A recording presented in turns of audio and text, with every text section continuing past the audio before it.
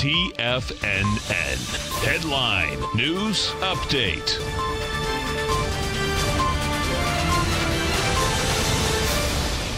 Welcome, folks. We had the Dow Industrials finish up 119, Nasdaq up 84, S&P's up 23. That was a gain of 1% inside the NDX 100 as well as the Nasdaq, 0.7% inside the S&P, and 0.4% inside the Dow Industrials.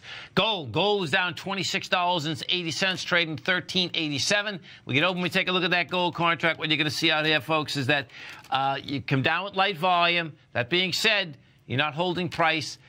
I suspect what we're going to see here is that gold's going to try to get this 1361. That's where we broke out from.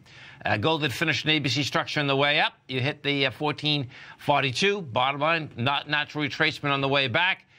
Today, came back, has light volume on the give back. So bottom line, now when you have that 1361 is game. Silver, same type of setup in silver. We have inside that silver market is that you had silver pull back 16 cents.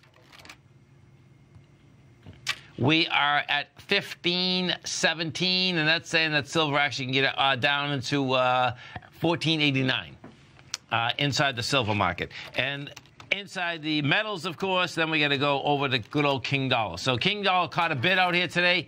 Did have volume behind the move also. We had expansion of volume, 21,000 contracts. That's enough to basically get the baby going topside.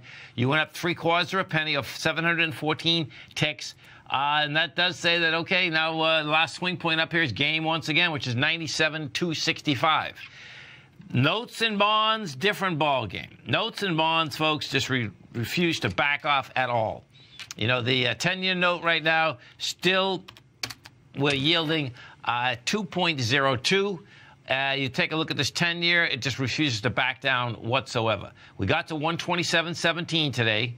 You closed at 127.24. We've been up at this area right now for approximately a week and a half. They both want higher price, lower yield. We go take a look at that 30-year. You'll see the same type of setup inside the 30-year. Never even got to the lows of last Thursday. Never mind got coming down.